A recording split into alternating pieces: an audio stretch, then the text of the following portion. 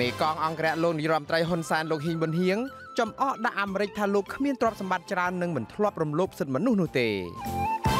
អង្គការសម្ព័ន្ធមិត្តខ្មែរអាមេរិកកាំងគាំទ្រដល់រដ្ឋាភិបាលសហរដ្ឋអាមេរិកដែលបានដាក់ទណ្ឌកម្មទៅលើលោកហ៊ីងប៊ុនហៀងមេបញ្ជាការកងអង្គរៈលោកហ៊ុនសែនប្រកាសព្រមានជាថ្មីថានឹងបង្ក្រាបបដិវត្តពណ៌នៅកម្ពុជាក្រសួងកសិកម្មអនុញ្ញាតឲ្យក្រុមហ៊ុននិងដេប៉ូថ្នាំកសិកម្មនាំចូលនិងចែកចាយថ្នាំកសិកម្មឡើងវិញក្រោយវិបត្តិពុលទឹកស្ងប់ស្ងាត់និងព័ត៌មានដទៃទៀតរបស់ទូរទស្សន៍អាស៊ីសេរីសម្រាប់ថ្ងៃពុធទី13ខែមិថុនាឆ្នាំ2018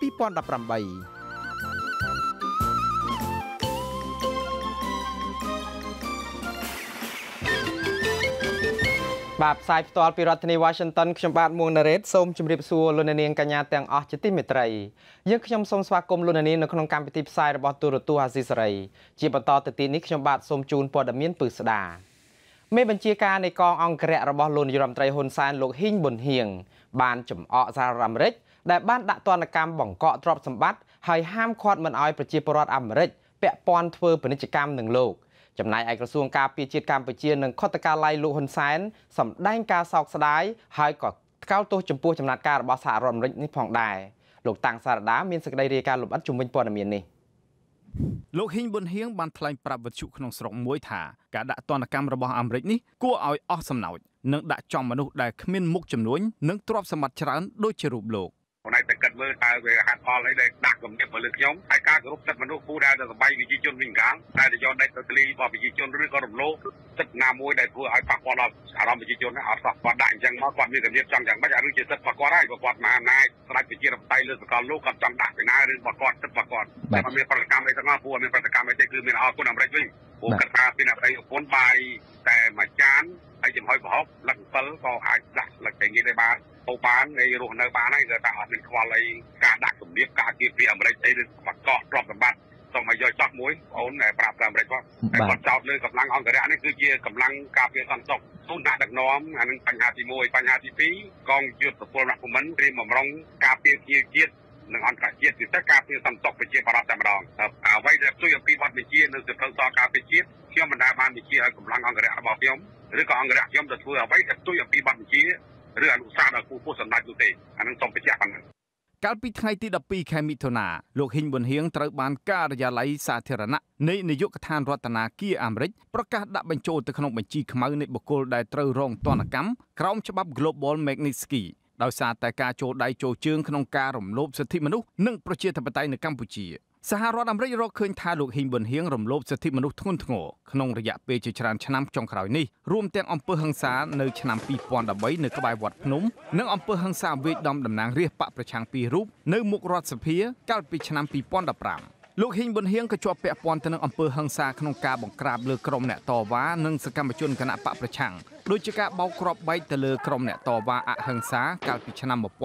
1997ដែលធ្វើឲ្យមនុស្សស្លាប់និងរបួសជាច្រើនអ្នករួមទាំងរបួសជនជាតិអាមេរិកកាំងមួយរូបផងដែរជាលទ្ធផលនៃអំពើរំលោភសិទ្ធិមនុស្សទាំងនេះខាងរដ្ឋាភិបាលអាមេរិកនឹងចាត់វិធានការទាំងឡាយដើម្បីបង្កកទ្រព្យសម្បត្តិឬផលប្រយោជន៍ផ្សេងៗទៀតដែលពាក់ព័ន្ធទៅនឹងលោកហ៊ីងប៊ុនហៀងសហរដ្ឋអាមេរិកមិនត្រឹមតែបង្កកទ្រព្យសម្បត្តិលោកហ៊ីងប៊ុនហៀងប៉ុណ្ណោះទេប៉ុន្តែនឹងហាមឃាត់ជនជាតិអាមេរិកកាំងដទៃទៀតមិនឲ្យរកស៊ីឬតាក់ទងជាមួយលោកហ៊ីងប៊ុនហៀងនោះឡើយទោះជាយ៉ាងណាក៏ដោយក្រសួងការពារជាតិកម្ពុជានិងខុទ្ទកាល័យលោកនាយករដ្ឋមន្ត្រីហ៊ុនសែនរួមគ្នាចេញសេចក្តីប្រកាសព័ត៌មានប្រតិកម្មចំពោះសហរដ្ឋអាមេរិកជុំវិញការដាក់ទណ្ឌកម្មបង្កកទ្រព្យសម្បត្តិរបស់អគ្គមេបញ្ជាការរងនៃកងយុទ្ធពលខេមរៈភូមិន្ទនិងជាមេបញ្ជាការនៃបញ្ជាការដ្ឋានកងអង្គរៈរបស់លោកហ៊ុនសែនគឺលោកហ៊ីងប៊ុនហៀងកាលពីថ្ងៃទី13ខែមិថុនាសេចក្តីប្រកាសព័ត៌មានរបស់ក្រសួងការពារជាតិកម្ពុជាសម្ដែងការសោកស្ដាយនិងច្រានចោលព្រមទាំងថ្កោលទោសដាច់អហង្ការនៅទង្វើរបស់ក្រសួងរដ្ឋាភិបាលនៃសហរដ្ឋអាមេរិកដែលបានសម្រេចដាក់ទណ្ឌកម្មដោយបង្កកទ្រព្យសម្បត្តិ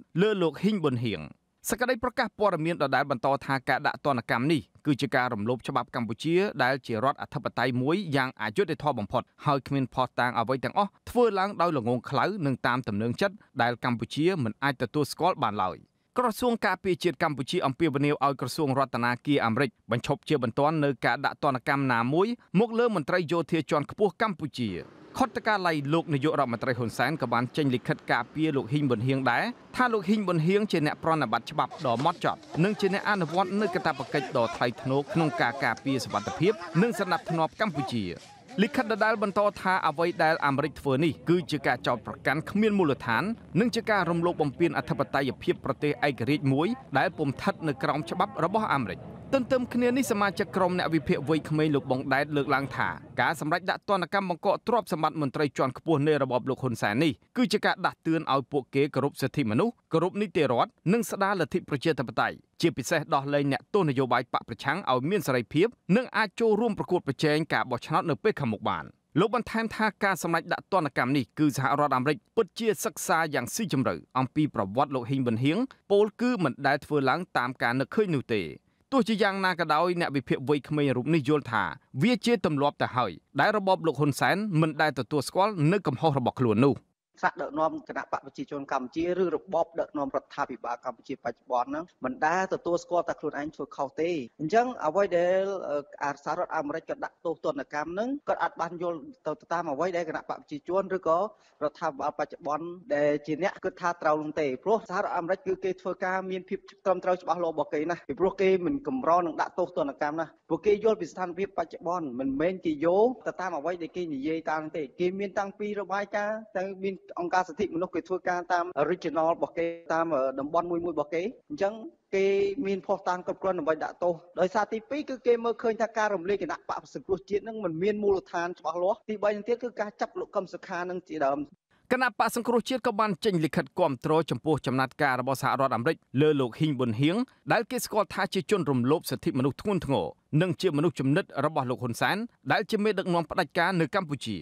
លិខិតនោះបន្ថែមទៀតថាការដាក់ទណ្ឌកម្មនេះគឺជាការផ្ដល់នូវពន្លឺយុត្តិធម៌មួយដល់ជនរងគ្រោះក្រោមស្នាដៃលោកហ៊ីងប៊ុនហៀងនាពេលកន្លងមកដែលបានដឹកនាំប្រើអំពើហិង្សាលើពលរដ្ឋស្លូតត្រង់ការដាក់ទណ្ឌកម្មនៅពេលនេះក៏ជាសារព្រមានដល់មេខ្លោងរំលោភសិទ្ធិមនុស្សនៅកម្ពុជាដទៃទៀតថាពួកគេនឹងមិនរួចខ្លួនពីសំណាញ់ច្បាប់ឡើយហើយពួកគេក៏ត្រូវតែបញ្ឈប់ជាបន្ទាន់នៅការរំលោភសិទ្ធិមនុស្សនិងការធ្វើទុកបុកម្នេញគ្រប់រូបភាពមកលើពលរដ្ឋស្លូតត្រង់ប្រសិនបើពួកគេមិនចង់ទទួលរងនៅទណ្ឌកម្មពីសហគមន៍អន្តរជាតិទេនោះខ្ញុំតាំងសារ៉ាដាអាស៊ីសេរីពីរដ្ឋធានី Washington បាទលោកនាងជាទីមេត្រីលោកហ៊ីងប៊ុនហៀងនៅថ្ងៃពុធទី13ខែមិថុនានេះដែរក៏បានប្រកាសជាថ្មីប្រឆាំងដាច់ខាតមិនឲ្យមានការឡើងបដិវត្តពណ៌នៅកម្ពុជាការពារជាតិសាសនាព្រះមហាក្សត្រនិងរបបដឹកនាំរបស់លោកហ៊ុនសែនលោកហ៊ីងប៊ុនហៀងបានថ្លែងប្រាប់អ្នកចូលរួមនៅក្នុងពិធីមួយនៅឯខេត្តកណ្ដាលថាលោកប្រឆាំងដាច់ខាតរាល់ការញុះញង់របស់ជនអគតិមួយចំនួនដែលប៉ះពាល់ទៅដល់ដំណើរការបោះឆ្នោតប្រជាធិបតេយ្យនៅកម្ពុជាដែលត្រូវរក្សាការពារតម្លៃសន្តិភាពនិងដំណើរការអភិវឌ្ឍប្រទេសដែលមានដូចពេលបច្ចុប្បន្ននេះឲ្យបានជាដាច់ខាតបើទោះបីជាក្នុងតម្លៃណាក៏ដោយបន្ថែមពីនេះទៅទៀតលោកត្រូវប្រឆាំងដាច់ខាតផងដែរនៅរាល់សកម្មភាពបដិវត្តពណ៌មកពីបរទេសមកសាបព្រោះនៅកម្ពុជាព្រមទាំងចូលរួមថែរក្សាសមិទ្ធផលនានានៅក្នុងសង្គមជាតិនិងសេចក្តីសុខរបស់ប្រជាពលរដ្ឋមេបញ្ជាការនៃកងអង្គរៈរបបហ៊ុនសែននេះបានបញ្ជាក់ទៀតថាដំណើរការបោះឆ្នោតសកលនៅអាណត្តិទី6នៅថ្ងៃទី29ខែកក្កដានឹងប្រព្រឹត្តទៅតាមប្រតិទិនរបស់កោជបដោយមិនមានការពន្យាពេលនោះទេបាទជុំវិញការដាក់ទណ្ឌកម្មរបស់សហរដ្ឋអាមេរិកទៅលើមន្ត្រីរបបលោកហ៊ុនសែននេះដែរអតីតប្រធានគណៈបកសង្គ្រោះជាតិនិងប្រធានចលនាសង្គ្រោះជាតិលោកសំរងស៊ីអរគុណសហរដ្ឋអាមេរិកចំពោះចំណាត់ការនេះលោកសំរងស៊ីសរសេរសារនៅលើទំព័រ Facebook របស់លោកនៅថ្ងៃនេះថាការដាក់ទណ្ឌកម្មលើមន្ត្រីរបបលោកហ៊ុនសែនបែបនេះថាជាការចាប់ផ្ដើមធ្វើឲ្យមានការរំជើបរំជួលយ៉ាងខ្លាំងនៅក្នុងជួរគណៈបកប្រជាជនកម្ពុជាពីព្រោះទណ្ឌកម្មបែបនេះនឹងរាលដាលទៅដល់មន្ត្រីដទៃជាច្រើនផ្សេងទៀតនៃរបបនេះបាទឥឡូវយើងនឹងជួបសម្ភាសផ្ទាល់ជាមួយនឹងលោកសំរងស៊ីតាមប្រព័ន្ធ Skype ជុំវិញប្រតិកម្មបន្ថែមជាមួយរឿងនេះបាទសូមជម្រាបសួរអាយដាមសំរងស៊ីបាទអរគុណអាយដាមដោយសារលោកមានពេលខ្លីថ្ងៃនេះខ្ញុំក៏ចង់ជ្រាបអំពីថាតើសារអ្វីខ្លះដែលឬក៏ជាអ្វីដែលជាក្តីសង្ឃឹមសម្រាប់គណៈបកប្រជាជនក៏ដូចនឹងប្រជាពលរដ្ឋសំទោសគណៈបកសង្គ្រោះជាតិនៅប្រជាពលរដ្ឋទាំងមូលជុំវិញការដាក់ទណ្ឌកម្មនេះបាទទីមួយយើងសូមអរគុណសហរដ្ឋអាមេរិកដែលបានផ្ដល់សេចក្តីសង្ឃឹមជូនប្រជារាស្ត្រខ្មែរពីព្រោះនេះជាលើកទី1ហើយដែលជនអូក្រិតជនផ្ដាច់ការជនពុករលួយ អ្នកដែលធ្វើបាបគេសម្លាប់គេទទួលទណ្ឌកម្មអ្វីមួយមិនដែលមានទេមិនដែលមានអ្នកដឹកនាំប្រទេសក្នុងសម័យហ៊ុនសែននេះទទួលទណ្ឌកម្មទេគេត្រូវជានិច្ចត្រូវរហូតធ្វើអីបានតាមចិត្ត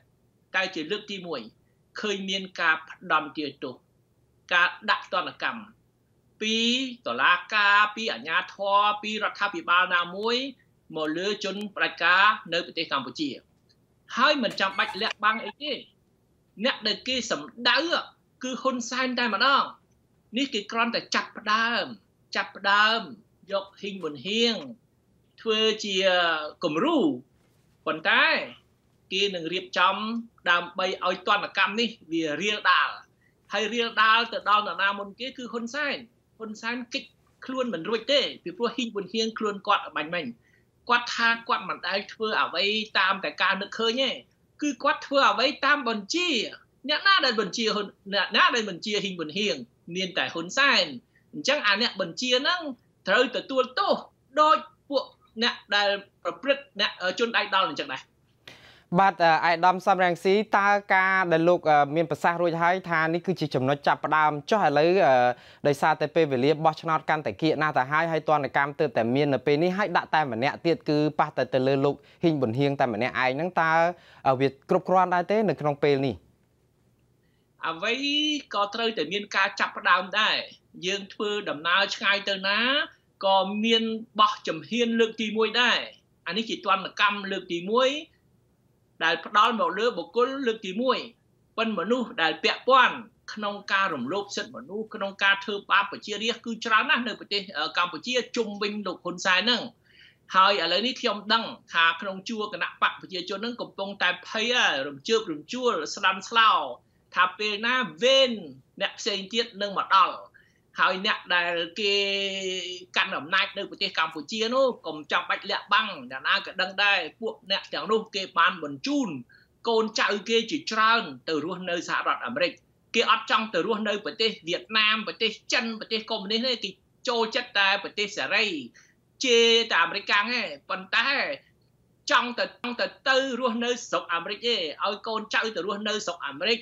ទិញផ្ទះសម្បែងយកលុយទៅតម្កល់នៅធនាគារសហរដ្ឋអាមេរិករៀបចំមុខរបរឲ្យកូនចៅឲ្យខ្លួនឯងនឹងឯងក្រោយទៅរស់នៅសហរដ្ឋអាមេរិកពេលណាហ៊ុនសែនបាត់បង់អំណាចដូច្នេះពួកអ្នកទាំងអស់នោះគេខឹង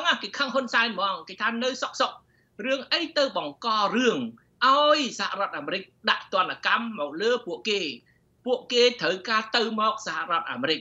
ទៅជួបជាមួយនឹងកូនចៅ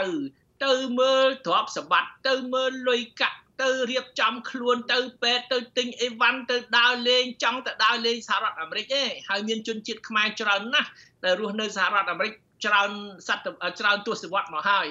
ដូច្នេះដល់ពេលគេដាក់ទណ្ឌកម្មមិនឲ្យជន់ដីសហរដ្ឋអាមេរិក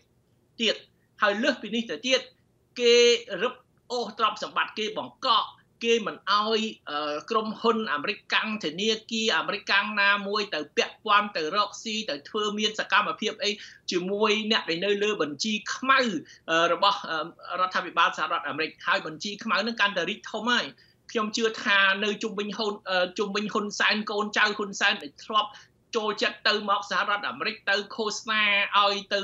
បញ្ចូលខ្មែរយើងនៅរស់នៅសហរដ្ឋអាមេរិកពួកនោះទៅជន់ដីសហរដ្ឋអាមេរិកអស់កើតហើយប៉ុន្តែអ្វីដែលសំខាន់ណាមិនមែនរឿងលុយកាក់ប្រមាណទេអ្វីដែលសំខាន់គឺកិត្តិយសតែគេដាក់យើងលើបញ្ជីខ្មៅហើយគេចាត់ទុកយើងជាជនអូក្រិដ្ឋអញ្ចឹងហ៊ុនសែន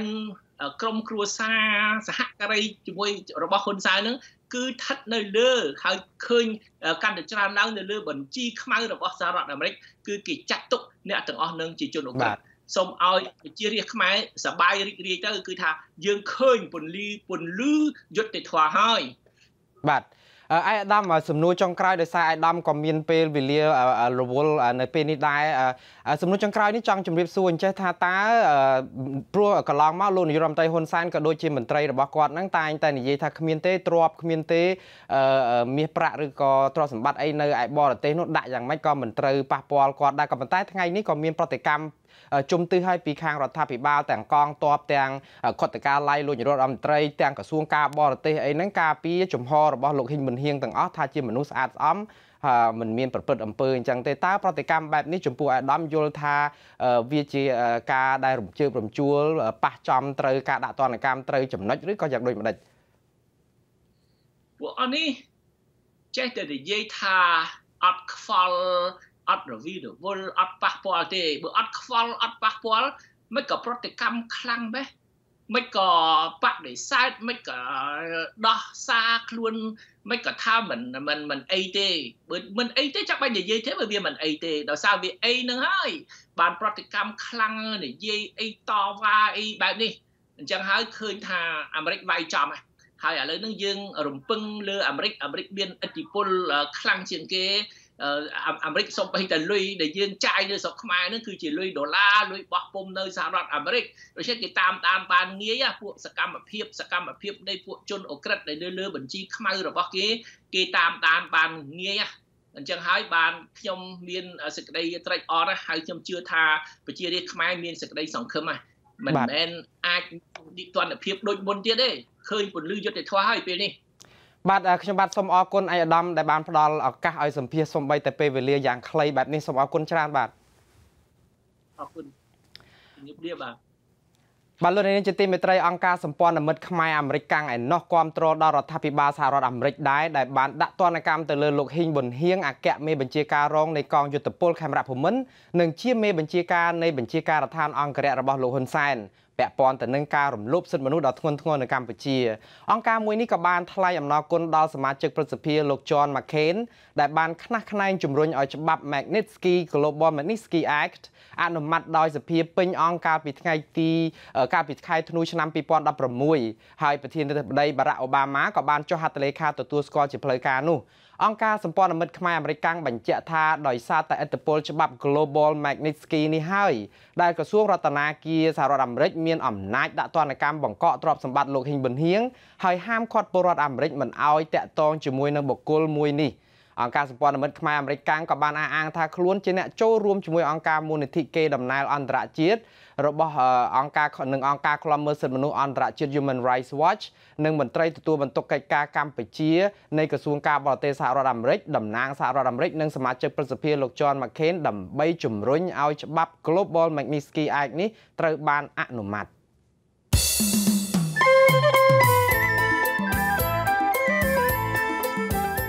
តើលោកអ្នកនាងទៅចូលរួមការបោះឆ្នោតជាតិនៅថ្ងៃទី29ខែកក្កដានេះដែរឬទេតើហេតុអ្វីបានជាលោកអ្នកទៅបោះឆ្នោតឬមិនទៅបោះឆ្នោតសូមលោកអ្នកនាងថតជាវីដេអូ selfie ដោយឆ្លើយសំណួរទាំងពីរនេះរួចផ្ញើវីដេអូ selfie នេះមកកាន់ទំព័រ Facebook អាស៊ីសេរីដើម្បីផ្ញើវីដេអូ selfie នេះមកកាន់អាស៊ីសេរីសូមលោកអ្នកនាងវាយពាក្យ RFA ខ្មែរក្នុងប្រអប់ស្វែងរករបស់ Facebook App ចុចលើប៊ូតុង Send Messenger ដើម្បីផ្ញើជាវីដេអូសូមលោកអ្នកនាងចុចប៊ូតុងនេះជ្រើសរើសវីដេអូដែលលោកអ្នកចង់ផ្ញើមកឲ្យអាស៊ីសេរីដើម្បីសុវត្ថិភាពរបស់លោកអ្នកនាងយើងខ្ញុំនឹងមិនបង្ហាញរូបរបស់លោកអ្នកនាងឡើយបើសិនជាលោកអ្នកមិនចង់បង្ហាញបាទលោកនាងជាទីមេត្រីលោកនាងកំពុងតែទស្សនាទូរទស្សន៍អាស៊ីសេរីផ្សាយផ្ទាល់ចេញពីរដ្ឋធានី Washington សហរដ្ឋអាមេរិកស្របពេលដែលសហរដ្ឋអាមេរិកដាក់ទណ្ឌកម្មបន្ថែមទៅលើរបបលោកហ៊ុនសែនក្រុមយុវជននៅឯប្រទេសជប៉ុនឯណោះកំពុងតែត្រៀមរៀបចំសុំអន្តរាគមន៍ឲ្យប្រទេសជប៉ុនដាក់សម្ពាធទៅលើរបបនេះដែរមេដឹកនាំយុវជនលោកហៃវណ្ណាកំពុងតែត្រៀមខ្លួនដើម្បីដឹកនាំបាតកម្មមួយនៅមុខស្ថានទូតជប៉ុនឬក៏ទៅខាងប្រទេសជប៉ុននឹងតែម្ដងទទួលដើម្បីឲ្យមានការលើកទឹកចិត្តបន្ថែមនៅក្នុងការចំណាត់ការនៅក្នុងរឿងនេះហើយលោកក៏បានអរគុណអាមេរិកផងដែរដែលបានចាត់ការទៅលើរបបលោកហ៊ុនសែនជាបណ្ដាហើយដើម្បីស្វែងយល់បន្ថែមថាតើការរៀបចំបាតកម្មនៅទីក្រុងតូក្យូប្រទេសជប៉ុននៅថ្ងៃទី17ខែមិថុនាខាងមុខនេះវិវត្តដល់ណាទៅហើយមានសារអ្វីខ្លះទៀតសម្រាប់ក្រុមអ្នកតវ៉ាដើម្បីបញ្ជូនទៅឲ្យរដ្ឋាភិបាលជប៉ុននោះសូមលោកនាងស្ដាប់ការបកស្រាយរបស់លោកហៃវណ្ណាតាមប្រព័ន្ធ Skype ដែលខ្ញុំនឹងសម្ភាសផ្ទាល់ដូចតទៅបាទជម្រាបសួរលោកហៃវណ្ណាបាទសូមជម្រាបសួរបងណារ៉េត បាទលោកហៃវណ្ណាឥឡូវនេះគឺខាងសហរដ្ឋអាមេរិកក៏បានដាក់ទណ្ឌកម្មមួយយ៉ាងចាស់ដៃទៅហើយទៅលើរបបលោកហ៊ុនសែនដោយការបង្កកទ្រព្យសម្បត្តិនិងហាមឃាត់មិនឲ្យមន្ត្រីយោធាជាន់ខ្ពស់មួយរូបរបស់របបលោកហ៊ុនសែននឹងមកអាមេរិកទណ្ឌកម្មនេះគឺមិនទាន់ធ្វើនៅមុនដែលពេលខាងមន្ត្រីឬក៏ខាងអ្នកដែលតវ៉ានៅឯប្រទេសជប៉ុននឹងរួមគ្នាថានឹងគ្រោងធ្វើបាតកម្មនៅថ្ងៃទី17តើនេះគឺជាសារអ្វីខ្លះសម្រាប់ការតវ៉ានៅថ្ងៃខាងមុខនេះបាទនេះគឺជាចំណុចល្អមួយសម្រាប់បងប្អូនប្រជាពលរដ្ឋខ្មែរយើងដែលស្រែកឃ្លានយុទ្ធធម៌បាទហើយជាសារមួយដ៏ល្អបំផុតសម្រាប់ឲ្យបងប្អូនប្រជាពលរដ្ឋខ្មែរដែលកំពុងមានវត្តមាននៅក្នុងប្រទេសជប៉ុនយើងឃើញហើយថាសហរដ្ឋអាមេរិកគឺជាប្រទេសមួយដែលមានឥទ្ធិពលខ្លាំងគឺគេតែងតែតាមដានរាល់ព្រឹត្តិការណ៍ទាំងអស់នៅលើពិភពលោកគឺព្រឹត្តិការណ៍នយោបាយនៅក្នុងប្រទេសកម្ពុជាដែលកំពុងតែឡើងកម្ដៅខ្លាំងហ្នឹងអញ្ចឹងគឺខ្ញុំសង្ឃឹមថាបងប្អូនខ្មែរនៅប្រទេសជប៉ុនគាត់នឹងលឺសារហ្នឹងហើយគាត់នឹងមកចូលរួមឲ្យបានកាន់តែច្រើននៅពេលដែលគាត់រួមកាន់តែច្រើនសារយើងមិនមែនផ្ញើទៅរដ្ឋាភិបាលជប៉ុននេះគឺយើងផ្ញើទៅពិភពលោកទាំងមូលឲ្យយើងដឹងថាប្រទេសកម្ពុជាយើងពិតជាមានវិបត្តិនយោបាយយ៉ាងធ្ងន់ធ្ងរហើយខ្ញុំពិតជាមានការត្រេកអរយ៉ាងខ្លាំងដែលសហរដ្ឋអាមេរិកចាប់ផ្ដើមចាត់វិធានការហើយខ្ញុំគ្រាន់តែចង់ផ្ញើសារទៅឲ្យមន្ត្រីក្រាក់ដែលមានទ្រព្យសម្បត្តិច្រើនហូរហៀនៅកំពុងធ្វើការក្រោមលោកនាយរដ្ឋមន្ត្រីហ៊ុនសែនពិចារណាឡើងវិញបាទសូមពិចារណាដកខ្លួនឲ្យជនបដិការហើយបើសិនជាអាចសូម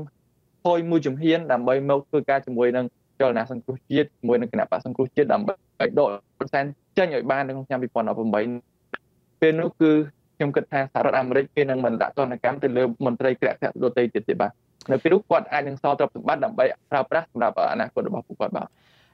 បាទលោកហៃវណ្ណាហាក់បីដូចជាមានសុតិធិនិយមថានឹងមានដំណោះស្រាយតាមពិតទៅការដាក់ទណ្ឌកម្មទៅលើរបបលោកហ៊ុនសែននេះមិនមែនជាការដាក់ដោយការភ្ញាក់ផ្អើលទេសាររបស់សហគមន៍អន្តរជាតិនឹងគឺចេញជាហូរហែតាំងតែពីពេលរំលាយគណៈបក្សសង្គ្រោះជាតិមកម្លេះបានន័យថាសារដូច្នេះហ្នឹងគឺផ្ញើចេញទៅលោកហ៊ុនសែនគំរាមផងប្រមានផងហើយរំលឹកផងក៏ប៉ុន្តែលោករបបលោកហ៊ុនសែននោះគឺមិនដែលអើពើទៅនឹងរឿងនេះទេរហូតដល់មកពេលនេះទើបតែមានចំណាត់ការទើបមានប្រតិកម្មតើលោកហៃវណ្ណាយល់ថាពេលវេលានេះវាមិនខើចពេលទេឬនៅក្នុងការដែលឲ្យគណៈបកឬក៏គណៈបកកណ្ដាលអំណាចឬក៏របបលោកហ៊ុនសែននឹងងាកមករកការចរចាឬក៏អាចថាឲ្យមានការចូលរួមរបស់គណៈបកសង្គ្រោះជាតិដើម្បីចូលរួមការបោះឆ្នោតនៅខាងមុខនេះបាទគឺខ្ញុំគិតថាវាមិនទាន់ហួសពេលទេហើយអ្វីក៏ដោយនៅក្នុងលោកយើងនឹងតែងតែមានដំណោះស្រាយជាពិសេសគឺបាត់នយោបាយនៅក្នុងប្រទេសកម្ពុជានឹងតែងតែមានដំណោះស្រាយអញ្ចឹងគឺខ្ញុំនៅតែមានសុតិនិយមថាវានឹងមានដំណោះស្រាយនៅពេលដែលប៉ះឆ្នាំងបាយគាត់អ្វីដែលមិនទាន់ប៉ះឆ្នាំងបាយគាត់គឺគាត់ចេះតែរោគលេសនិយាយដោះសារអញ្ចឹងចុះទៅប៉ុន្តែឥឡូវមកប៉ះដល់សម្បុកគាត់មកបោះដល់ឆ្នាំងបាយគាត់គឺគាត់ចេញសេចក្តីថ្លែងការណ៍គ្រប់ទិសទីអញ្ចឹងមានថាគាត់កំពុងតែមានការឈឺចាប់ហើយបើសិនបើគាត់មិនព្រមហ៊ានមួយជំហានមករកតុកចូលចានដើម្បីឲ្យមានដំណោះស្រាយរួមខ្ញុំគិតថា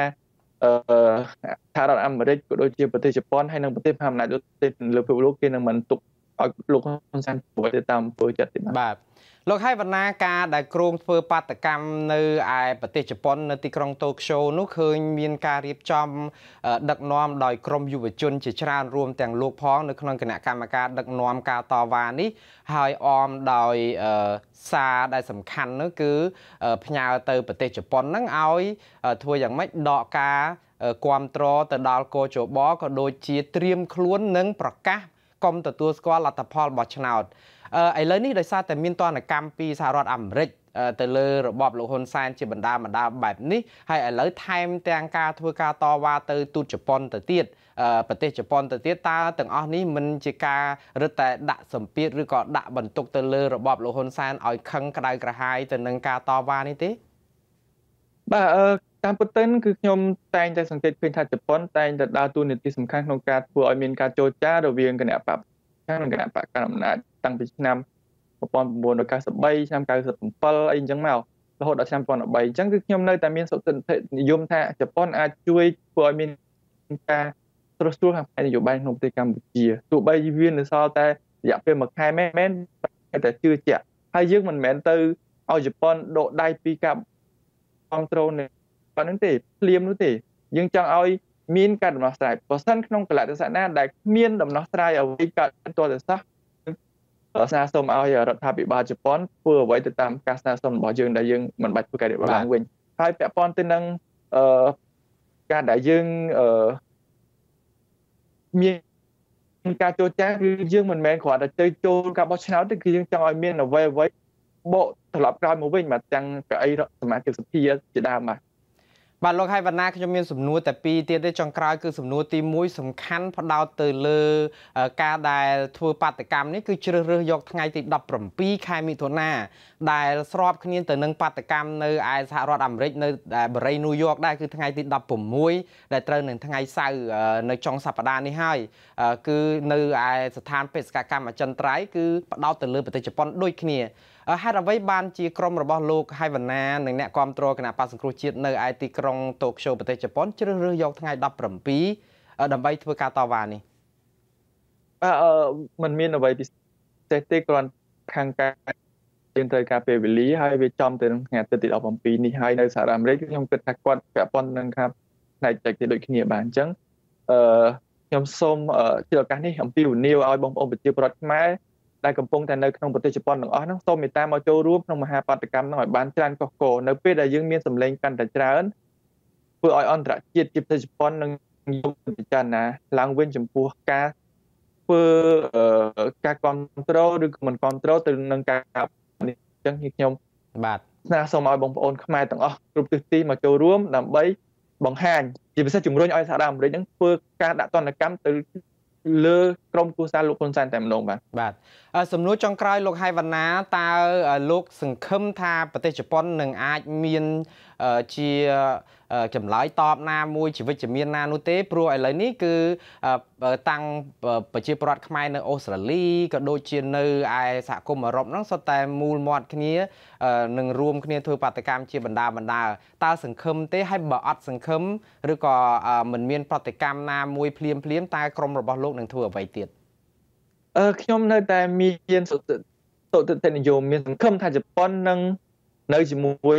ជាតបតៃពិតប្រកបនៅជាមួយប្រជាពលរដ្ឋខ្មែរមិនមែននៅជាមួយនឹងរដ្ឋាភិបាលផ្ដាច់ការទេអញ្ចឹងទោះបីជាវានៅសល់ជាងមួយខែកន្លះក៏ដោយព្រោះខ្ញុំនៅតែគិតថា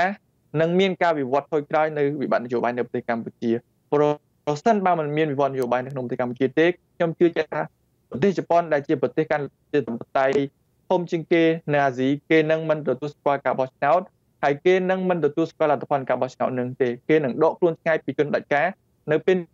នោះជនផ្ដាច់ការឯកោមិនអាចគ្រប់គ្រងរដ្ឋបានតទៅទៀតទេនៅពេលនោះគឺសហគមន៍អន្តរជាតិជាពិសេសអង្គការសហប្រជាជាតិប្រជាពលរដ្ឋខ្មែរអាចយកឈ្នះលោកហ៊ុនសែនបានដោយងាយដូច្នេះខ្ញុំសូមអំពាវនាវដល់ប្រជាពលរដ្ឋខ្មែរទាំងអស់សូមមេត្តាកុំជ្រលក់ដៃនឹងទឹកថ្នាំខ្មៅហើយកុំទៅបោះឆ្នោតនៅថ្ងៃទី29កក្កដានេះទាំងអស់គ្នាដើម្បីជាតិយើងទាំងអស់គ្នាបាទសូមអរគុណលោកហៃវណ្ណាបាទសូមជម្រាបលាបាទសូមជម្រាបលាសូមជម្រាបលាសូមអរគុណតើលោកអ្នកនាងទៅចូលរួមការបោះឆ្នោតជាតិនៅថ្ងៃទី29ខែកក្កដានេះដែរឬទេខ្ញុំសម្រេចចិត្តថាខ្ញុំមិនទៅចូលរួមបោះឆ្នោតនៅថ្ងៃទី29ខែកក្កដា2018នេះទេតើហេតុអ្វីបានជាលោកអ្នកមិនទៅបោះឆ្នោតពីព្រោះដោយសារតែការបោះឆ្នោតនេះមិនបានឆ្លុះបញ្ចាំងអំពីឆន្ទៈរបស់ប្រជាពលរដ្ឋខ្មែរពិតប្រាកដការបោះឆ្នោតថ្ងៃខាងមុខនេះគឺជាការបោះឆ្នោតคล้ายដែលរៀបចំឡើងដោយរបបលោកហ៊ុនសែនដើម្បីបោកប្រាស់សាធារណជាតិនិងអន្តរជាតិតែប៉ុណ្ណោះដូច្នេះខ្ញុំសម្រេចចិត្តថាខ្ញុំមិនទៅចូលរួមបោះឆ្នោតឡើយសូមអរគុណ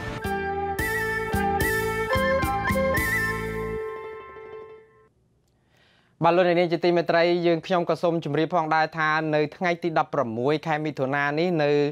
ពេលដែលក្រុមអ្នកតវ៉ាធ្វើបាតកម្មតវ៉ានៅឯស្ថានបេសកកម្មអចិន្ត្រៃយ៍នៅឯទីក្រុងញូវយ៉កនៅថ្ងៃសៅរ៍បាទគឺវេលាម៉ោង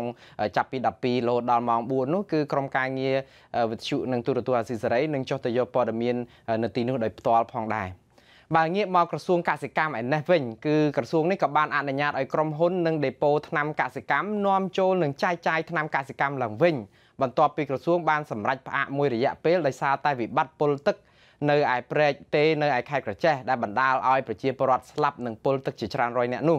សេចក្តីជូនដំណឹងរបស់រដ្ឋមន្ត្រីក្រសួងកសិកម្មលោកវែងសខុនកាលពីថ្ងៃអង្គារទី12ខែមិថុនាម្សិលមិញនេះក៏បានស្នើឲ្យអាជ្ញាធរមានសមត្ថកិច្ចដែលប្រចាំការនៅតាមច្រកព្រំដែនអន្តរជាតិច្រកទ្វេភាគីច្រករបៀងនិងច្រកចេញចូលផ្សេងទៀតឲ្យជួយសម្រួលដល់ការធ្វើពាណិជ្ជកម្មថ្នាំកសិកម្មនិងជីកសិកម្មឲ្យបានល្អប្រសើរហើយទប់ស្កាត់ការរត់ពន្ធខុសច្បាប់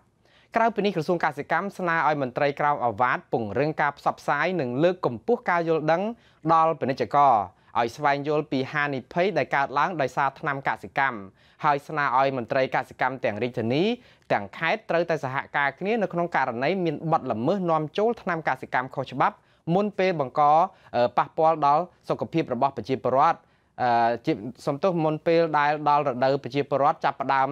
ធ្វើស្រែនៅក្នុងរដូវខែនេះរឿងចម្រូងចម្រាសតាក់ទងទៅនឹងលទ្ធផលពុលទឹកនៅឯខេត្តក្រចេះនឹងត្រូវបានបញ្ចប់បន្ទាប់ពីលោកនាយរដ្ឋមន្ត្រីហ៊ុនសែនបានស្ដីបន្ទោសរដ្ឋមន្ត្រីក្រសួងឧស្សាហកម្មនិងសិប្បកម្មលោកចមប្រសិទ្ធដែលបានប្រាប់អ្នកកាសែតថាករណីពុលទឹកនៅឯខេត្តក្រចេះគឺកើតឡើងដោយសារថ្នាំលាងរ៉ែមាសយ៉ានីតប៉ុន្តែមន្ត្រីសង្គមស៊ីវិលនិងប្រជាពលរដ្ឋរងគ្រោះសម្ដែងការខកចិត្តដោយសារតែរបបលោកហ៊ុនសែនអះអាងថាករណីពុលនៅខេត្តកាចេះនេះគឺកើតឡើងដោយសារតែពុលស្រានិងថ្នាំសម្លាប់សត្វល្អិតឯណានោះទៅវិញបាទលោកនាងជាទីមេត្រីអ្នកនាងលោកអ្នកនាងទើបតែបានទស្សនាទូរទស្សន៍អាស៊ីសេរីផ្សាយចេញពីរដ្ឋធានី Washington សហរដ្ឋអាមេរិកខ្ញុំបាទមួងណារ៉េតព្រមទាំងក្រុមការងារទាំងអស់នៃទូរទស្សន៍និងវិទ្យុអាស៊ីសេរីសូមជូនពរលោកអ្នកនាងនិងក្រុមគ្រួសារព្រមទាំងអស់ឲ្យបានជួបប្រកបតែនឹងសេចក្តីសុខគ្រប់ប្រការខ្ញុំបាទសូមអរគុណនិងសូមជម្រាបលា